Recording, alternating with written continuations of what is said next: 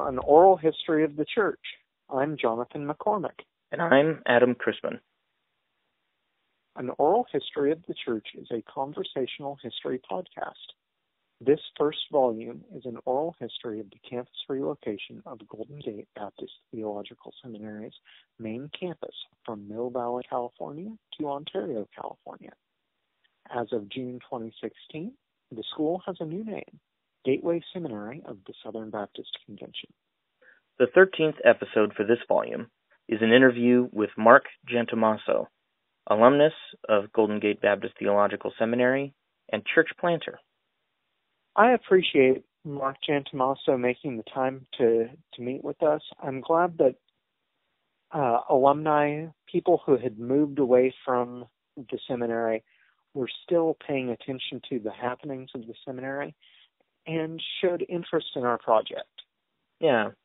He, for those who are listening, he saw our announcement in a campus newsletter kind of situation and got in touch with us by email, and we were able to bring him into this project to give us yet another helpful perspective on who the seminary was in those last years, who the seminary consisted of, and what this impact looks like from the perspective of not only any alumnus, but one who's not in the last few years, like so many others, and at the same time lives on the complete other side of the country, lives on the East Coast.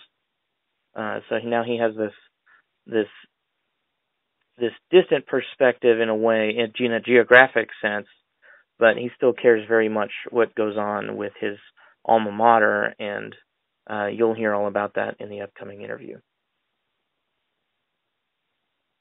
Zooming a bit out from our focus, on that same note, it's nice to see people doing ministry being equipped by this institution that we really care about.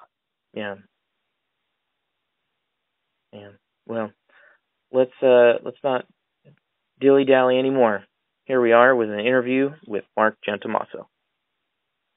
This is Adam Christman and Jonathan McCormick interviewing Marc Jantomaso on May 6th, 2016. The interview is taking place over the phone. Marc, I want to appreciate you reaching out to us and giving us your time and your story. Yes, excellent. Well, I appreciate the opportunity to be a part of the project. Well, we're excited to have you. We don't have very many alumni quite yet, just a few. So we're excited to have you on. Our first question is, how did you first hear about Golden Gate Baptist Theological Seminary? It's very interesting how I first heard about it. I was a graduate of University of South Florida, finance marketing major. And at the time, my brother and I started a water ski school on St. Pete Beach in Florida.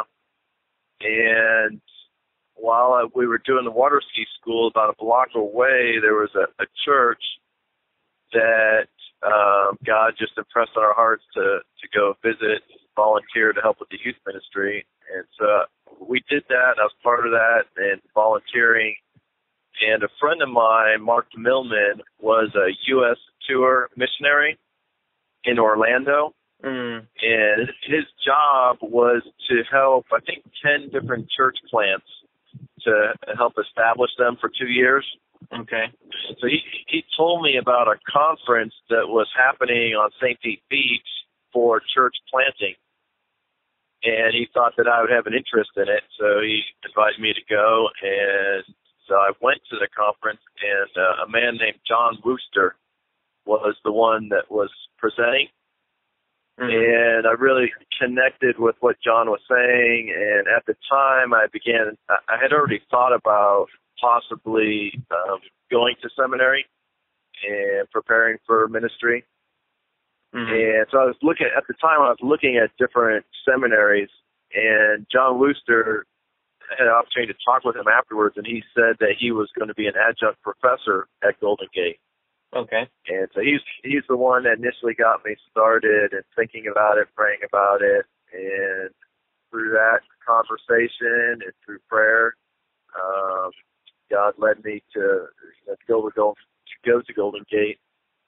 Also because the church I volunteered at as a youth pastor was a Southern Baptist church, and one of my goals in going to seminary was to be able to graduate debt-free. So that opened up the doors for all the Southern Baptist seminaries, but obviously Golden Gate was the one farthest away from where I lived. And initially I was considering going to Southeastern because it's the closest one. Right. But then as I looked at the different faculty for each of the schools, the Golden Gate was the only Southern Baptist seminary that had a more diverse faculty. With Dr. Schaus, being from Yale, and another professor that had been a graduate of Harvard, who's I think now the pastor of Tiburon Baptist. And his name escapes me right now, but he was an awesome professor that I learned a lot from. Okay. What's his name again? Do you know who I'm referring to? Our pastors have changed at Tiburon Baptist Church a couple times in recent years. Dr. Schaus actually became our pastor at Tiburon Baptist Church for quite a few years, from I think about 2010 until last fall. So for about 5 years, I believe. Gotcha. Glenn Prescott has been an associate pastor at Tiburon for a number of years. Does that name ring a bell? No, I think the professor, I think he might be a New Testament professor, maybe Greek. He taught an awesome class. It was called The Art of Being a Student, which was a great class. His name will come to me in just a minute. Dr. Ken Eakins was an interim pastor at Tiburon for a number of years. Okay. And he was Old Testament professor. And I'm thinking Old Testament professor around the time you were there. Right. Yeah, I'm sorry. The names are escaping me of the previous pastors here. That's not a problem. Not a problem. Well, if it comes back to you during the interview, feel free to let us know, or afterwards, and we can mention it in our conclusion. So, how did you come to first? How did you first come to study here? Then, how did that work out? So you noticed the diversity of the faculty, and it was an SPC, a seminary which worked with your budget and with your theological interests. How did that work out to get you from point A to point B? Right. Well, I had been to California one other time in my life, and it was a great experience. I was in San Francisco just for like 2 or 3 days, and so I was a little familiar with the area, not much. So I set up a time to visit out there. I wanted to visit before I made a commitment and talk to some people there. As it turned out, when I came for a visit for 2 or 3 days, whoever I was scheduled to meet with was not available. But there were some other people there that I could talk to. I'm not sure if Mike Thompson was one of those people, but he was a great guy that made a big impact, I know, in a lot of guys' lives.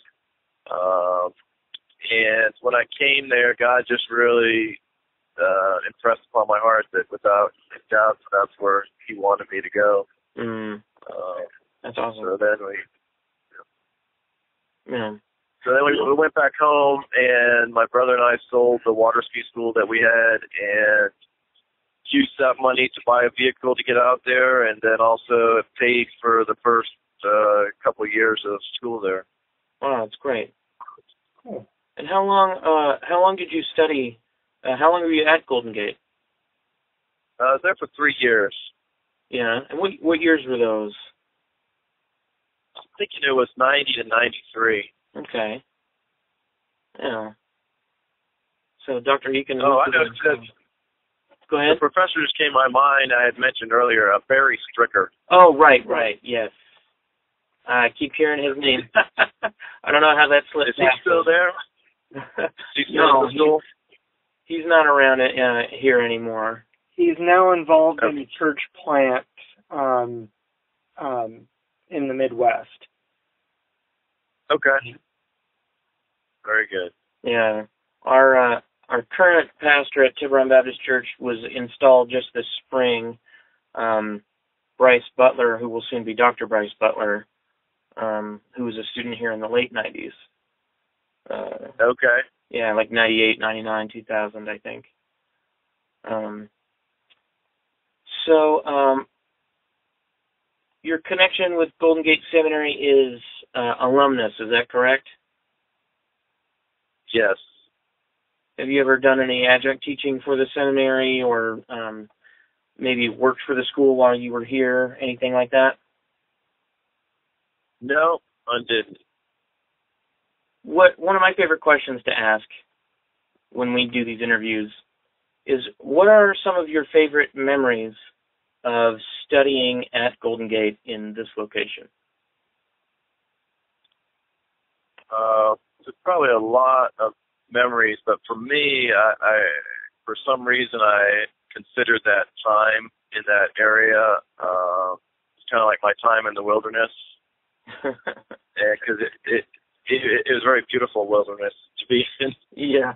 But I love the outdoors, and so being in that area, it was, I hate to use the word magical, you know, but it really, for me, was very spiritually significant time period in my life. I think just moving there, being so far away from family, friends, not really knowing anyone initially when I got there, was kind of a good experience for me because it was really just my time alone with God. And for probably the first year I was there, almost every weekend I would visit a different church. Oh, yeah. Because I knew I wanted to go into church planting, and so I wanted a broad view of different churches. So that was a great experience. I'd hit the road on the weekends and go up to Mount Shasta, go to the wine country, go to all different places, visit different churches, tons of hikes. So probably a memorable experience was just spending time outside, going to Muir Woods. I don't know if you've ever been to Muir Woods. Oh, yeah. And done the hike from the, Muir Woods up over the mountain to the Pacific. Yeah. Just did that a number of times, and, countless quiet times out there on the beach, or in the redwood forest, and, or in the city. I love going into the city. I loved a closet that was in the men's dorm on the second floor where I lived, and there's an empty closet, and I just go in there and have quiet times. And probably a greatest memory was just the number of men that I had the opportunity to develop friendships with, that I still keep in contact with, that, probably every week, if not every day, I think about, pray for, these different guys. And yeah. So for me, it was a time of, many, many memories. I was baseball coach at Tam High. Oh, wow. Cool. And then my best friend, Evan Lauer, who's a pastor in Orange County right now, he was the volleyball coach on the girls' volleyball team. And so we just ministered at Tam High, and probably one of the most memorable memories was my best friend Evan was also a surfer. So he started probably the first and last ever seminary surf club. Yeah. And so there were half a dozen guys. We get up in the dark and go out surfing, and through our connections at Tam High, through the baseball team, and we organized a surf trip to Baja, Mexico. And these students, they're high school kids, their parents, were the ones, the flower child children from the 60s. Those were their parents. Right. And, we invited them to go on this trip, and I have no recollection that we ever talked to any parent that said, my child can go with you. There's no permission slip signed. We just say, hey, do you want to go? And they said, okay. So we go down to Baja, Mexico for a week, sleep on the beach in tents, and, talk about, God and life. And one of the guys on the trip became a believer. And, it's one of those memories that we'll never forget, but those high school kids will never forget either. Yeah. Even though they're not in contact with them. A lot of great memories. And another one was just going downtown or to Mill Valley, to the depot, there to the cafe. Mm-hmm. And, that was in a time where, like, back in Florida, there were no cafes, there were no Starbucks, there was no, places like that to hang out. But in Mill Valley, there was. So I go down to the depot, and you could randomly sit next to anyone and talk about spiritual matters. Yeah. And it's probably still the same. They've got a spiritual story, and but they were always talking about matters. They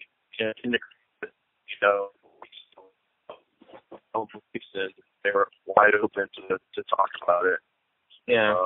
The opportunity I had was I did a lot of odd jobs in the community, working for people in the community, which I really loved because I got to really know the community and the people in it. Mm-hmm. And one of the jobs I had was working for a guy named Leon Selton. And at the time, Leon was in his early 80s. I think he had just turned 80. But he was he lived in a house in Sausalito on the hill there, overlooking the bay. Yeah. And at the time, he was building a ship up in Chicken. Hey there, we lost you. Yeah, sorry about that. Now we're back. I don't know where we got cut off, but I was probably telling a story about a guy named Leon Selton. Yeah, you were. We lost you when you said he was building a ship for something. Oh yeah, he was building a ship. He has a crew of 20 guys building this ship that he was going to travel around the world on. And he was one of the first people in America, or in that area anyways, to import foreign cars. Okay. And all of his friends said nobody in America will buy a foreign car. And he said, well, I think they will. So he imported Porsche, BMW, and Audi cars. And, of course, became a multi-millionaire. Yeah. And so he built this ship that cost $2 million to build it. And when it came into the harbor at Sausalito, I was the one that got to go on the boat and get it fixed up and get it ready for his voyage across the world. And when he was leaving, I had just gotten married, and he said, well, I'm going on this trip around the world. I don't know when I'll be back, but do you want to stay at my house and take care of it? Just kind of just watch over my house. So here's a multi-million-dollar house on Sausalito over the bay. I just got married. It was unbelievable. Wow. And so I stayed there, and that only lasted probably 6 months. And he came back and he said, it's not what I thought it was, so I'm not going to do that now. And I'm not lying, he donated this ship, $2 million ship, to the Boys Club. Wow. And that was Leon. And so he was kind of like a grandfather to me, because I never really had a grandfather. Mm. And I think I was kind of like a grandson to him. And we had many, many biblical talks. And he was really a spiritual seeker. Mm-hmm. And it's so much so that the name of his ship was called Seeker. Mm-hmm. And so we had many conversations. I can remember that I got him a Bible, one time, and I put on the cover of the Bible. I had printed Captain Leon Felton. So I gave this Bible to him. He never read the Bible, and I said, Leon, you know, you've researched in all these different, you know, religions, and I mean, he had bookcases full of different religions in there, you know, that he had read about. Yeah. And I said, have you ever read the Bible? He said, well, no. He said, no, I've never read the Bible. I said, you got to read the Bible. And so I gave him the Bible, and then a week later, I asked him if he had a chance to, you know, to read the Bible. And he said, oh, yeah, I read that book. He said, that was really a good book. I'm thinking, well, maybe he read a couple chapters. He read the whole book. It must have been a week. And so he's 8 years old. I invited him to church, and this is at Bay Marin there. And so I can remember he called me up Saturday night, and he said, hey, Mark, you know, I'm still going to come to church with you tomorrow, but he said, is there anything I need to know? Like, are they going to make me do something, or is it going to be really awkward, or am I going to get embarrassed? And I said, oh, no, that's not going to happen. He said, because I've really only been to church like twice in my life, and I think one was for a wedding and one was for a funeral. Mm-hmm. And, like, those are the types of people that made going to school at Golden Gate interesting for me. Yeah. You know, people that were about as unchurched as you could get. Right, yeah. And so, you know, as you know, like the New Age Bible was written in Tiburon. And so just those types of people that you'd have conversations with. I can remember for Dr. Stricker doing a project, I forget what class it was, but part of my project, I decided I wanted to do some on-the-street interviews with people. And so I went to Berkeley and just did on-the-street interviews, questions like, you know, who do you think God is, and who is God to you, and what just random questions like that. And just talking to those people is very enlightening, you know, as to where they're coming from. So those are a few memories, probably more than you wanted to hear, but yeah, that's fine. Everything is all the stories are good because we're trying to get what I've been referring to as a lateral perspective on what the seminary was like in this time. So don't worry about that. In fact, we want to make sure that we're getting things that wouldn't have otherwise been recorded. Yeah. So this is exactly what we want to hear. Yeah. To that end, we know that the time in seminary is something that you're working hard at to accomplish some goals. What was your most prized achievement that you earned while at this campus? And we have phrased that intentionally broadly so that we can get whatever you most valued as what you accomplished, whether it's an actual physical award or something you did in your degree program or a ministry achievement. Yeah. Something that you achieved while you were here. Oh, that's a great question. I'll tell you the first thing that came to my mind was when we were part of the Bay Marin church plant. And I think initially it was called Mount Tam Community Church, and then while I was there, it kind of transitioned into Bay Marin with John Wooster. Well, we met at the Catholic university or college that's in town. I forget the name of it now. It's Dominican. It's a university nowadays. It's Dominican University of California.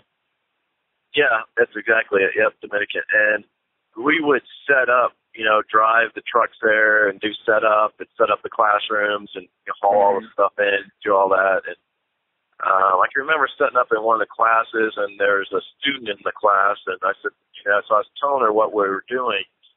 And she's said, well, from China, from northern China. So I just started asking questions and invited her to come to church. And I said, hey, have you ever read the Bible?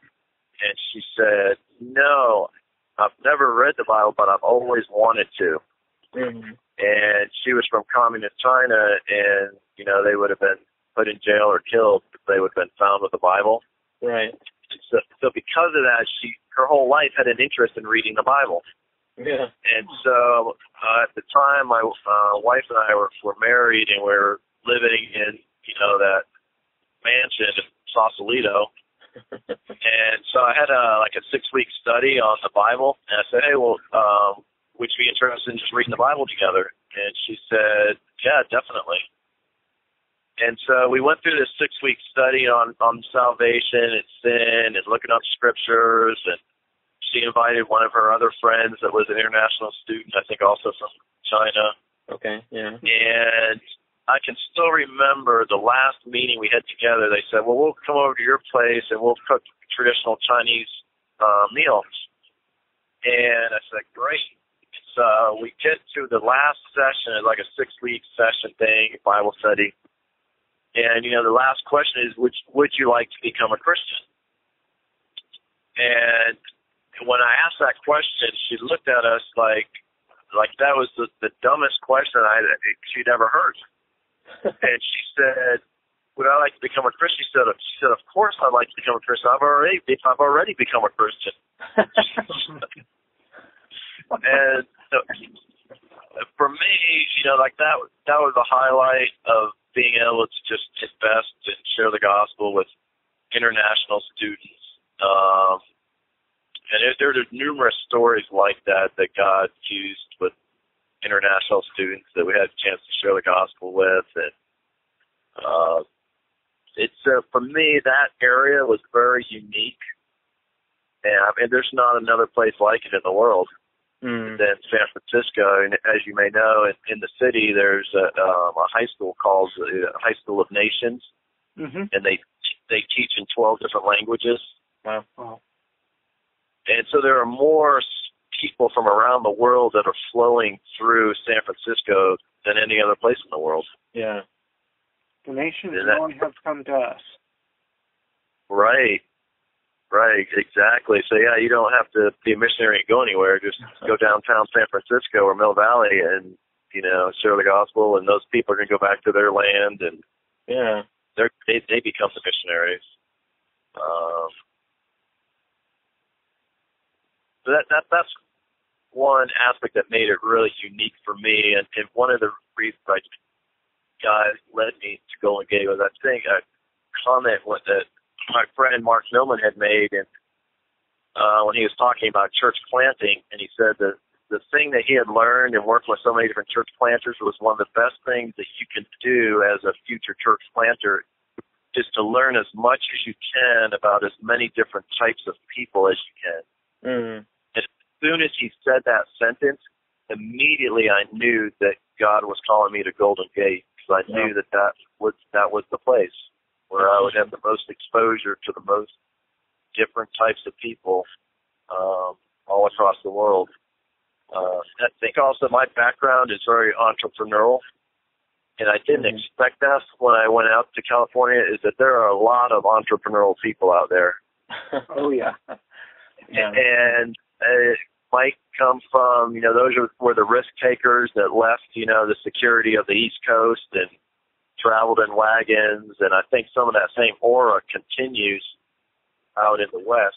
So I really enjoyed that. I worked for the club that's right down the hill from the seminary. I was a security officer there, and I got to develop, friendships with people there and share the gospel with numerous people and give Bibles away, and then from there, God led me to start a business, and so I had run out of money my last year. And so I went down to the pizza place down at the bottom of the hill, and they were going to give me a job for, I think, $8 an hour. And when they said that, I thought, wow, I think I could go door to door in this neighborhood and get more money than that just volunteering for jobs. Yeah. And so that's what God led me to do. I just went to the first house at the, right near the seminary, and I said, do you have windows that you need cleaned?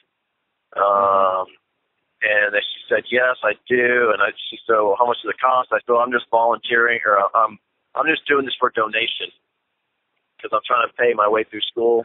Yeah. And so you can just pay me whatever you'd like to pay me.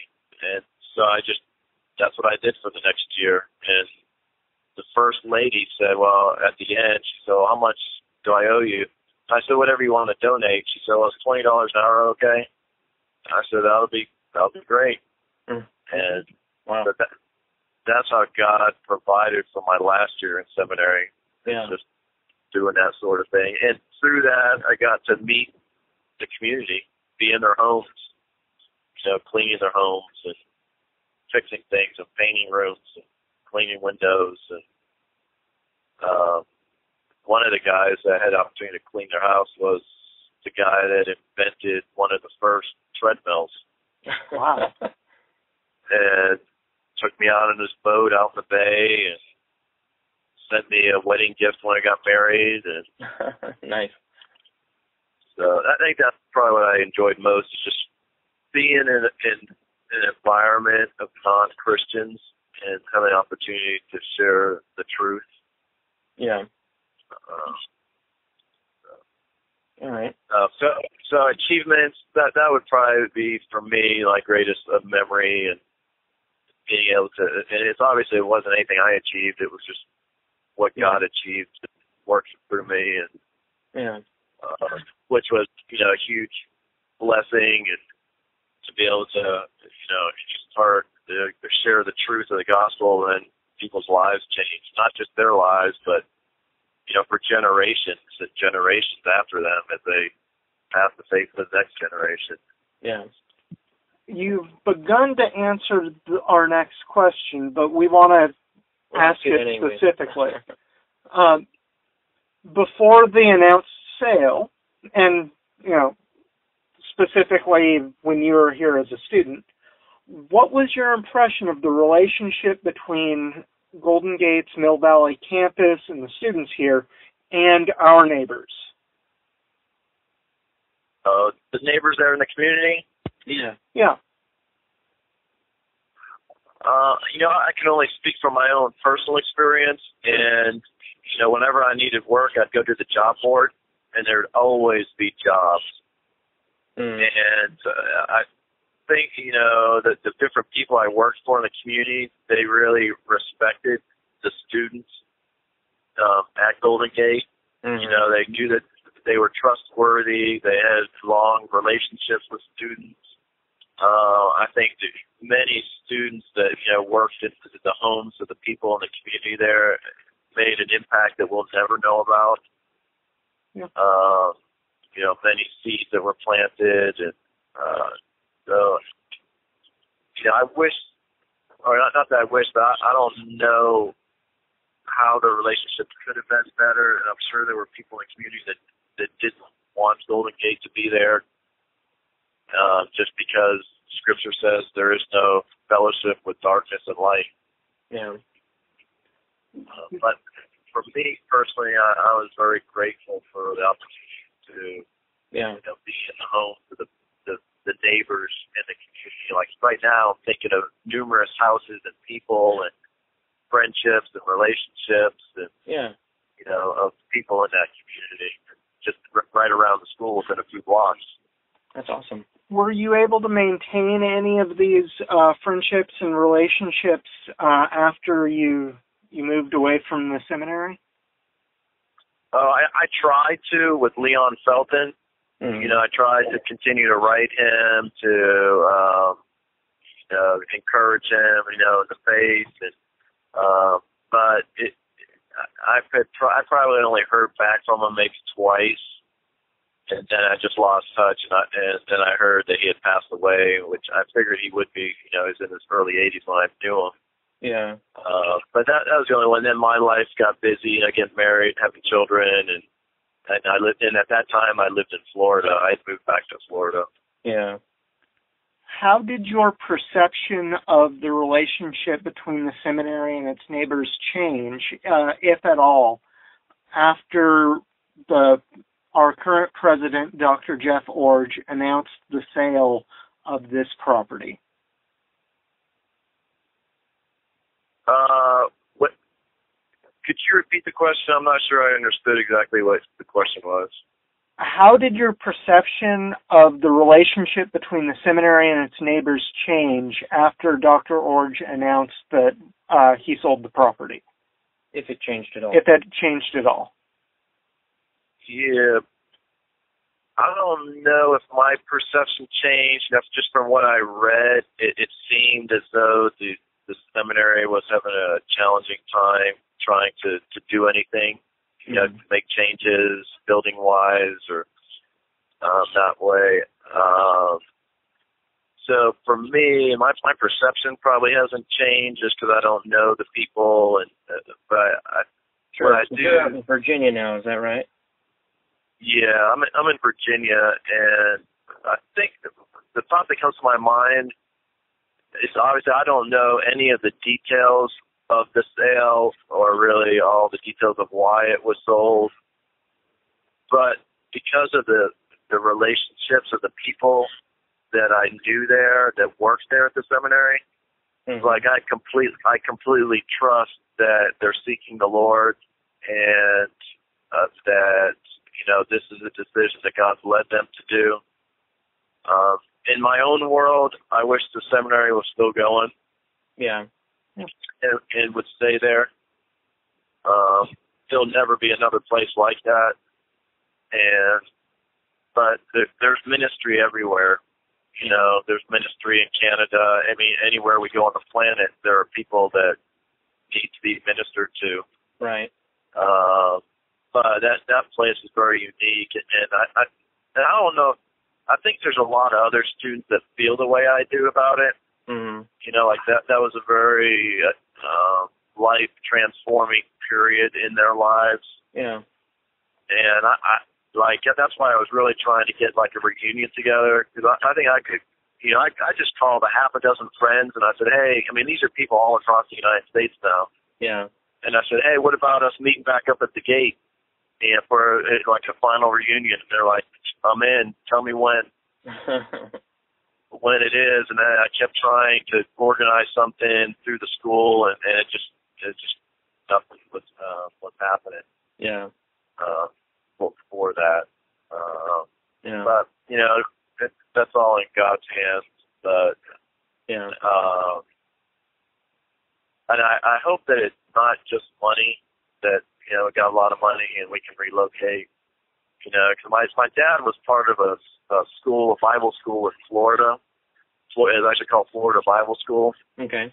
And it was located on the beach, on the Atlantic, and it was in an old hotel. And I mean, it was one of a kind place. And they sold it because they got a bunch of money and they could build a place in the middle of Florida. But it's never the same again. Yeah. More money doesn't mean more ministry. Yeah. But I'm sure that there are a lot of other reasons besides money that it's relocating. Yeah. So our next questions are about the interviewee's perceptions, opinions about the sale, and you've already actually basically answered those. So your opinion about the sale when you first found out was sadness that they were leaving, but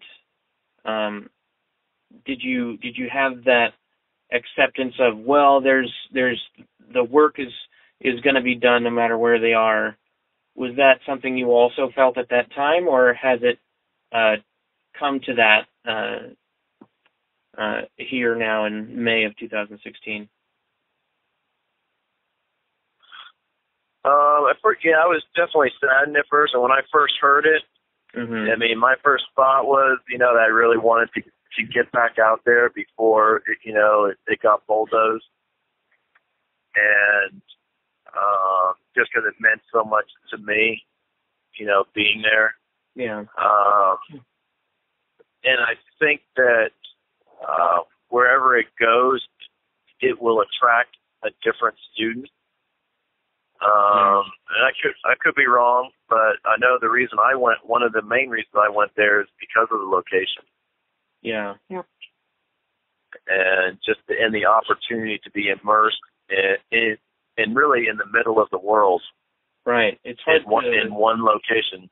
Yeah, it's really hard to, I think, to enumerate exactly what it's like in this location to be so close to communities of such an intense variety of people groups and languages and cultures, all within, say, a 30-minute drive. Right. You know? Yep. Yeah. What do you hope the seminary will prioritize as they make this transition? This is our last question, by the way. The first thing that came to my mind is, and I don't even know if this answers the question, but I would have hoped that they would have reached out more to the alumni, and maybe they have, and I'm just out of the loop of things. And just future support comes from alumni often, but if they don't feel part of the process, or feel that their input is valued, then the resources don't flow either from that. To me, it seemed wise to reach out to the alumni and do some type of big celebration of what God's doing, and invite all the alumni back, all of them. And I mean, I think there would be thousands of former students and alumni that would come. Yeah. And we've seen quite a few on the campus here, just by the way. What's that? We have seen quite a few come through the campus kind of informally. Jonathan and I both live and work on the campus as we study in our programs, and a lot of folks have been coming by just kind of on their own. A single person here, a married couple there, that sort of a thing. So it's been interesting to see, and some folks are getting to have that experience. But right. it's not as formalized as you're describing. Right. I'm sorry, I didn't mean to stifle your answer. If you had anything else you wanted to add, do you have anything more you wanted to say about what you hope the seminary will prioritize as they hand the keys over this summer?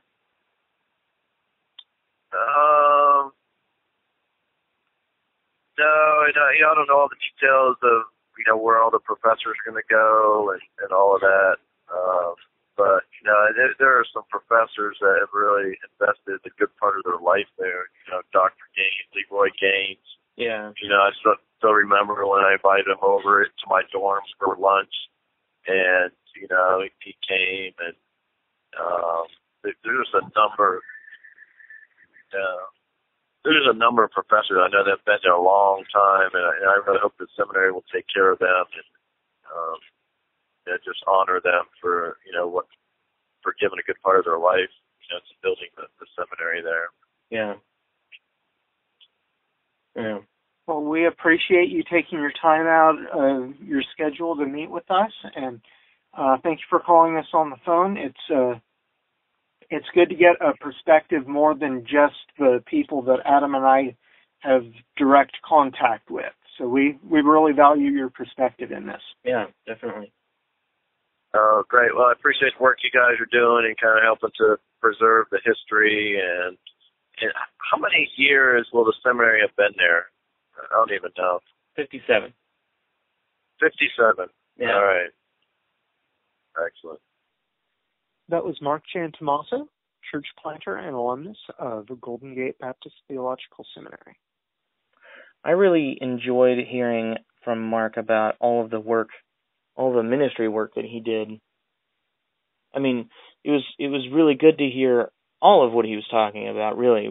He's done so much ministry over the years.